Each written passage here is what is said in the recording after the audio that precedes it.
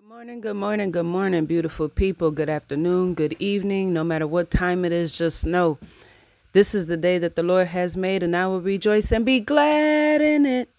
As always, God is good, and He is good all the time. I don't care if you lost your job. I'm talking to that situation, and I say, I got employment. Whatever employment I want, I'm going to speak it. That thing that is not as if it is, because that's what faith is. Faith is the substance of things hoped for and the evidence of things not seen.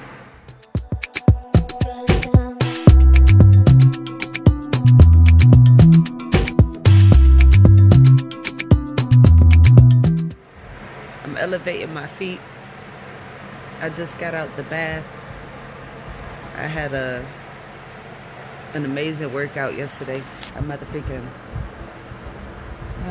had 2 workouts back to back. This motherfucking, I'm feeling it this morning. So I'm just taking it easy. I'm taking today off.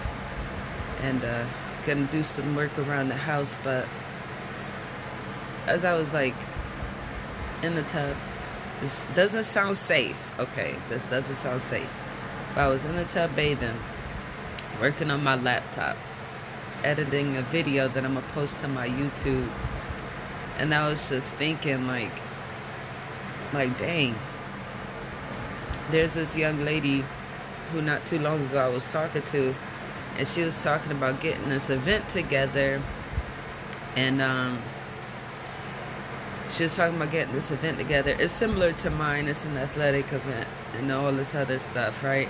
But I noticed that when I see her, like make posts on social media or what have you, like none of it is really tailored to that event, for the community. Like when I went and talked to her, she was giving me the cliche speech that everybody likes to give when they create something that is to benefit them. It's to monopolize, what they got going on. It's to fill their pockets and all that stuff. So she gave me the same speech everybody gives. I want to put this event together. I want to put this event together because, I want to give people things to say or people things to do here in Rochester. A lot of people, and I hear this a lot, she'll say, people in Rochester, they talk about there's nothing to do here, but they don't create anything to do here. They don't support one another, blah, blah, blah, blah. But a lot of the times when I look out here and I see who's actually doing legitimate community outreach or anything for the community, the ones that have like these large support systems, sponsorships, fundings, these a lot of the times aren't people who's doing it with the right intentions, right?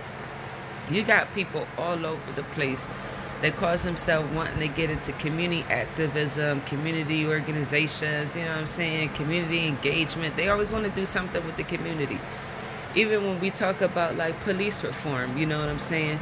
That's one of the aspects that's always mentioned. They always talk about, well, how do we engage the community with this institution, with these people?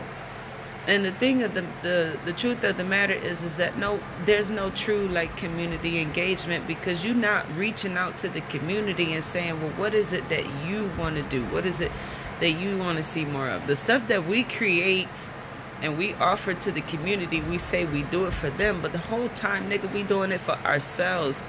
It's for boasting rights, so when we end up on some other freaking news or some interview, some podcast, you can run down the list of all the things that you have achieved and accomplished. And the craziest thing to me is that when people have this like thicko motherfucking rundown of all the stuff that they have accomplished in their lives. I was the director of this. I was doing this in the jails. I was giving out food. I got this, that, and the third title. I did this, that, and the third. And then when you actually trace the like paperwork behind it, you really realize whole time niggas was just sitting in their position twiddling their thumbs, right? I mean, we currently, and when I say we, I mean as in like us Rochesterians, right? We currently have a mayor that became our mayor, in every position he held prior to that, he either did absolutely nothing or his contributions were more negative and harmful than positive. Yet niggas voted for him for the mayor because they wanted to get rid of the one that we had before. And to me, it just never makes any sense. You so desperate to get rid of one terrible that you would motherfucking bring in a whole new terrible. But this is what we do. And when you look at this nigga, Malik Evans, on paper, the nigga is stacked. He look amazing. He look amazing. And this is why people flocked to him and voted for him. Because on paper, he look amazing. But that's the thing about it, is that a lot of people overlook the fact that y'all look amazing on paper, right? But when we check the legitimacy of that stuff, man, you'll waver. Like the Bible says that man looks on the outside appearance, but God looks at your heart, right? On the outside, we see all these things that they presume to be doing, and oh, I'm doing this for the community, I'm doing this for the people, I did this when I was in city council, I started this nonprofit organization, I helped this community, you know, get grant funding, and whole time it's just boasting and bragging rights for them. It ain't got, I mean, the benefits that it has to the little people is so minute, is ridiculous, right? It's the same thing with all this, the bail reform, and, you know, all this positive legislation that they're passing, right? It's crazy. It's motherfucking crazy. Be careful with these people out here, man, because I come in contact with too many of them, and they're the first ones that want to cry and say that don't nobody support them. And I'm not gonna knock it, right? I've done stuff where the support has been minimal, almost non-existent, right? And that's one of the things that I can attest to. Like, that's legit, right? Because even the Bible says that a prophet is not accepted in his own home, right? In your own home, you'll feel betrayed. You'll feel like people don't rock with you, people don't support you. But let you go outside of your home, you got support, you got people rocking with you, you got followers, the whole nine. But in your own home, it's turmoil, it's tension, it's beef. That's Bible. The Bible said that you know, that would happen. It happened to Jesus. He wasn't accepted in his own home. So I don't take nothing away from that. But I feel like the people who focus so much on this lack of support be the main ones that's out here not supporting other people. And that's why I say you got to be mindful of the people who out here doing things in the name of not even just the community, but doing things in the name of servantship, right? They call themselves wanting to lead, but they lacking in servantship. And then when they do participate in servantship, it's, like I said, it's solely based on bragging rights. The people that have made the most contributions to society has not gone around tooting their own horns. Like, half the time it seems like people just be out here trying to thrive to do something just so they can have something to talk about. Oh, I started this business, I started this LLC just so I could sit here and say, I started an LLC. You got people out here saying, you know, I lost weight and all this other stuff just to boast and brag about losing weight. And their end goal is not to benefit nobody but themselves. You boasting and bragging on things does nothing but benefit yourself. And yes, it is possible to give a testimony in which you basically, not only do you think on the goodness of Jesus, but you motherfucking put it out there. You say, you know, this is what the Lord done for me. Ain't nothing wrong with that. But the thing about it is that people tries to steal God's glory, and they don't even be trying to give him his recognition, his props for what he did. Niggas be out here claiming stuff as if they did it at their own might, their own strength. And the junk is wild. It's so wild to me, because it's like, bro, can you wake yourself up in the morning? If your heart was to stop pumping right now, can you get it to start working again? You know what I'm saying? If your brain was to go dead, would you be able to motherfucking revive that joker and get it started? You can't even breathe by yourself, but you think you've accomplished the tasks and, you know, the accolades and accomplishments on your own and at your own expense and strength. You're crazy. You're crazy. And that's what I mean That's what I mean about, by these people who do things with ill intentions, man. They do things with ill intentions. You can't sit here and cry about people not supporting you and not, providing a support system to you, but whole time you not sharing nobody's, stuff. You not telling people about it. You're not trying to help them out. You're not trying to pay for services and products that they have. Whole time you trying to get freebies. You know what I'm saying? You want people to focus on your situation. Oh, well, I got this. I'm a single mother. I'm a single father. I ain't got no job. I da-da-da-da-da. I da-da-da-da-da. Excuses, excuses, excuses. Them junks don't get you nowhere, okay? Look at a nigga who been rendering excuses all their lives. They've been sitting in the same predicament all their lives. We see it all the time. And it is very, very, very motherfreaking noticeable to niggas who actually leave a location and come back to it. People who go to jail or prison and then they come back. People who go to the military and then they come back.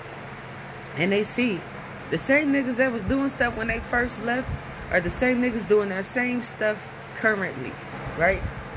If you want change, and it sounds cliche, but if you want change, nigga, you gotta be the change that you want. Because it ain't gonna happen. You have to manifest that thing. And people like to talk all this weird jargon, earth, universe, vibrations. I don't talk like that because at the end of the day, I ain't no science major. And until I can prove, you know what I'm saying, until God enlightens me and shows me that this vibrations and universe has something to do with anything, I ain't gonna give no acknowledgement to that. But I do know that the Bible says, be ye transformed by the renewing of your mind. Be ye transformed by the renewing of your mind, right? The Bible also says to speak things that are not as though they are. The Bible also says to walk by faith and not by sight. The Bible also says the just shall live by faith. I say all that to say this. You want to complain about the terrible situations you are in? I'm a witness to it. We manifest a lot of these negative situations because we have these negative counters. We have these negative encounters, and then we mope and we complain about it, and we drag it out, man. We drag it out, and we put so much of our thought process into it to the point where our entire time, our brain processes are focused on motherfreaking worrying, right? Our brain is putting all this energy into motherfreaking worrying, being stressed out, being anxious. And the Bible says be anxious for nothing. The Bible also says to be content in no matter what state you are in. So if you allow these scriptures to set in on your mind and your heart, then you'll see that a lot of the negativity that we encounter, we motherfreaking manifesting that stuff ourselves, right? It's how you see, is how you react to something, once you see it, once you process it. The Bible says walk by faith and not by sight. If I encounter a situation that is deemed negative, right, and I see that it is negative and I treat it as such, I can't get mad when that negative situation becomes even more negative. Why? Because I'm manifesting it. I'm literally putting everything that I have into it, my physiological functions. I mean, people don't even realize the physiological actions our body goes through when we motherfreaking think, worry, complain. They don't even understand the chemicals that we release throughout our bodies and just complaining, just looking at a situation and you put in the worst to it. You I can't get through this. It's all this negativity. I can't. There's no way out of this. You know what I'm saying? This is what I'm supposed to be. This is where I'm supposed to be for the rest of my life. Exhorting all that energy, all of those processes into something so negative. People don't even realize that they manifested more negative, and then they wonder why, some time passed and then more negativity done entered into their space, and then they're pissed about that, they're anxious about that, they're stressed about that, they worried about that, they angry about that, And then they're reacting in ways that isn't healthy, but it's tailored to how they feel with that mother freaking situation. And it's like this never-ending cycle that we go through. We literally perpetuate the negativity because we are exerting so much time and energy into something that is so negative, when you can do like the Bible says, walk by faith and not by sight. Even though you are in a situation that just looks so terrible, instead of giving it the glory and saying, this situation is terrible, it's rough, it's hard, I can't get out of this, the whole shebang, instead of looking at it like that, you could look at it like that. You know what? This situation may be tough, but it ain't like nothing. It's not like I can't get through it. You know what I'm saying? This ain't any different from the stuff that I've been through before. I've been through some rough stuff. You know what I'm saying? And yeah, maybe this situation may not be identical to the last one, but I got through the last one. The Bible says, weeping may endure for a night, but joy comes in the morning. Eventually, it's going to get better. So what I'm going to do, I'm going to do like the Bible says. I'm going to speak to things. I'm going to speak to those things as that are not as though they are. I'm going to tell that negative situation, you are better. I don't care if you lost your job. I'm talking to that situation and I say, I got employment. Whatever employment I want, I'm going to speak it. That thing that is not as if it is, because that's what faith is. Faith is the substance of things hoped for and the evidence of things not seen. People who have not experienced turmoil, right, don't know what faith is. People who have had it easy all their life don't know what faith is. People who, and when I say easy, I'm not talking about people who has not just went through, because it's easy to go through something and to give up. It's easy to say, you know what, the situation is terrible. I ain't got no job. I ain't meant to have no job. I'm going to go to the streets. I'm going to sell my body. You know what I'm saying? I'm going to do all this foul stuff that's detrimental to my health, to my well-being. I'm going to do all of this because I feel that I can't do any better. You giving the victory to the negativity when you think like that. And that's why Jesus tells us, speak to those things that are not as though they are. Walk by faith and not by sight. Faith is the substance of things hoped for and the evidence of things not seen. You speak to your situation. Even though it's not the situation that you want to be in, you speak to that situation as if it is the situation that you want to be in. And at first, it may feel a little silly. I'm telling you, at first, it may feel a little silly. You're going to be like, man, I'm ignoring how I feel. I'm mother freaking disregarding how I feel. But the thing is, that's the whole point. To not give power to that negativity that you're feeling. Because once you give power, once you acknowledge that negativity in the sense that you done gave it power, like, this is what I feel, this ain't nothing gonna come from it. It's one thing to say, you know what, I lost my job, my relationship is in depreciation with my family, you know what I'm saying, my education, I'm not motivated to go back to school or to the gym, you know, at this appointed time. It's okay to acknowledge it in that way. It's the stuff that comes after. When you drag it out, that's when it becomes unhealthy. To acknowledge it that way is cool. But to come back behind it and say, but I will get a job. I'm going to get a job. I have a job. And all the while, you out here, you know, striving to find employment. You out here working to get an education. Even if it's just taking baby steps. You're doing way better for your situation than you would have been doing if you was moping and complaining about it. You manifest the negativity that comes into existence, that comes into interaction with you, right? When you realize that you change your mindset, like the Bible says, transform by the renewing of your mind. Once you transform your mind, you transform yourself by renewing your mind, and you say, I'm not going to look at this situation the same way that I used to, because the way that I used to, it wasn't working for me. It was making things worse. It was making me sick. You know what I'm saying? It was making me stressed to the point where I was doing things that I shouldn't have been. Chain smoking, motherfucking binge drinking, you know, turning to harsh drugs, and just, I'm telling you, You want to manifest something, manifest positivity. When you come across a situation, speak to that situation that is not as if it is. I did that the entire time during my criminal case, right? The whole time, it looked like the worst. I'm about to be convicted. There's no way out of this.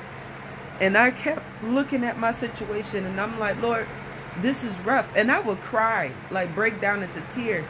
And that's when I feel like that's when God really steps in. When you mother freaking really break down and you humble yourself and say, Father, I know that I can't do this on my own.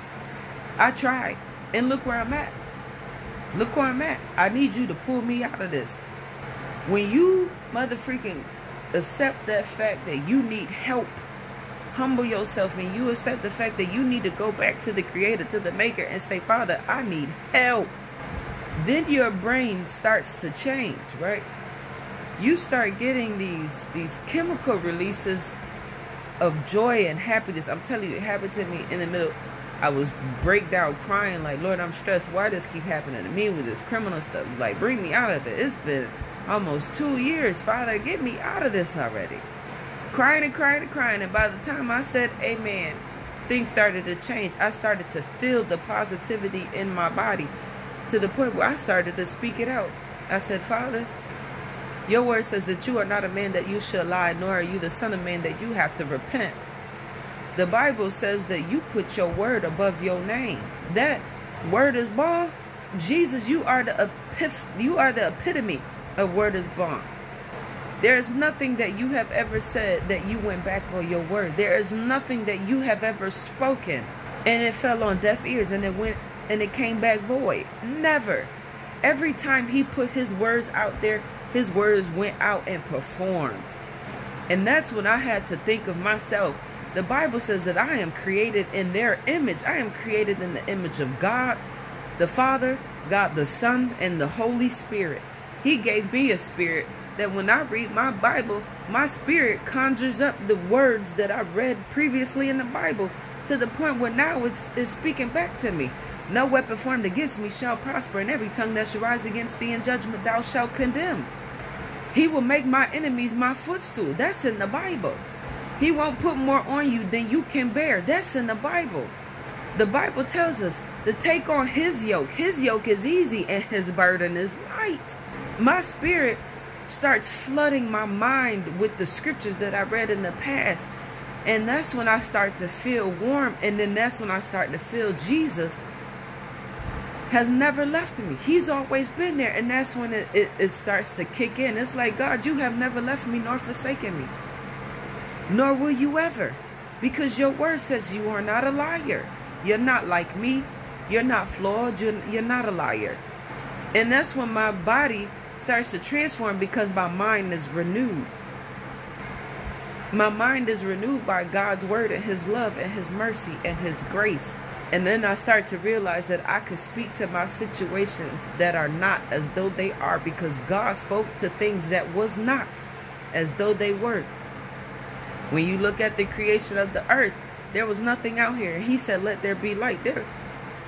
Now we have a separation of light and darkness because he spoke that into existence. And when I realized the power of life and death in my tongue, the Bible says is that we have power in our mouths. The Bible says that we can speak to a mountain and tell it to move, and that joke ain't got no other choice but to get the freak up and move. So with all that being said, I've come to the realization that I am a little G. I'm God. I can speak to my situation that is not as though it are, because eventually it's going to catch up. It's going to catch up to my words, because God said let there be light, and guess what? Light caught up and it became in existence. It may not happen at the time that I want it, but trust and believe God comes right on time every single time. So y'all be careful with these people out here. Keep faith, man. Speak into your situations. Speak life into your situations. And you'll start to see that change comes because your mind is positive. Your words are positive, right? Be mindful of the people out here. Don't put your trust and faith in man, because there's one thing I learned, not only through experience, but with reading the Bible. The Bible says that man We're like grass, man. We wither. We come, we here for a season, and then we wither away. Why would I put my faith, my trust, my hope in something that's so temporary? It makes no sense. That's why God tells us, he said, don't put your trust in man, don't put your faith in man, because they'll fail you every single time. And for those who have experienced it, you'll see that every single time you put faith in man, you were failed every single time. But one person that you could put your faith into, you could put your trust into, you could put your hope into, you could literally put your everything into, and that's Jesus Christ. I'm telling you, he has never left me nor forsaken me. He has never failed me, and he ain't gonna start. Because the Bible says he is the same yesterday, today, and forevermore. So if he wasn't a failure thousands and millions of years ago, he ain't a failure in present tense, and he won't be a failure in the future if I ever make it to there. You see what I'm saying? Don't put your trust in man. Man will fail you every single time. Put your trust in God. If you feel that you have not had that support system that you need in life, it's cool. It's all right. God can feel that hurt, or he can feel that void, and he can remove that pain. Because I've experienced it. Whether it was through community, whether it was through, family, everybody's experienced it to some degree. All our situations don't look the same, but we experienced it to some degree. It does get better. You know what I'm saying? It does. You have to manifest it. Like I said, I don't know nothing about no vibrations and no universe, because I don't give recognition to nothing but Jesus. If it ain't God, I ain't got no parts in that. You know what I'm saying? It is Jesus who makes these things happen. It is Jesus. There is no motherfreaking karma. It's called you reap what you sow. Manifestation. Right? God allows us to go through stuff because it builds our faith to trust in him. Every single time we go through something, without us going through it, a lot of us won't even pray. We won't even ask God for help. So he allows us to go through stuff because it not only builds our faith, but it builds our endurance and our strength emotionally, to the point where, I'm telling you, I was able to go through my criminal trial for almost 2 years, my criminal case for almost 2 years. And every time I went into court and I dealt with them people, I walked in there with my head held high. The odds were against me. I'm telling you, I can't make it any more clear. When I put this documentary out, y'all see the odds were against me from the beginning to the end. But God turned it around because I kept speaking it into existence. I will not be convicted. Dismissal is in my motherfreaking favor. It's happening. I spoke it into existence. I spoke those things that are not as though they are. And guess what? I'm sitting here with no criminal convictions. You know what I'm saying? And everything that was taken back or taken from me is being returned back. Like, it is what it is. And when you got Jesus on your side, when you got the power of the Most High God, when you backed by the blood of Jesus, I'm telling you, there is nothing that could come in your way. There is no mountain, no body of water, no army, no unclean spirit that can separate you from the love of Christ. I'm telling you. I am telling you. Be mindful. The Bible says, watch as well as pray. Be mindful. There's all types of foolery out here. You got people that come, they're wolves in sheep clothing. They come with flattering lips. They motherfreaking gas you up with all this good talk. The Bible says, try the spirit by the spirit. You want to know what spirit they are of? Make sure that you are of the right spirit and try their spirit by the right spirit. I'm telling you, God exposes it. He exposes it all. So keep your head up. Troubles don't last always. Weeping may endure for a night, but joy comes in the morning. You crying right now. You going through right now. But I'm telling you, eventually it gets better. You just got to hold on. The race is not given to the swift nor the strong, but to the one that endures to the end. Peace.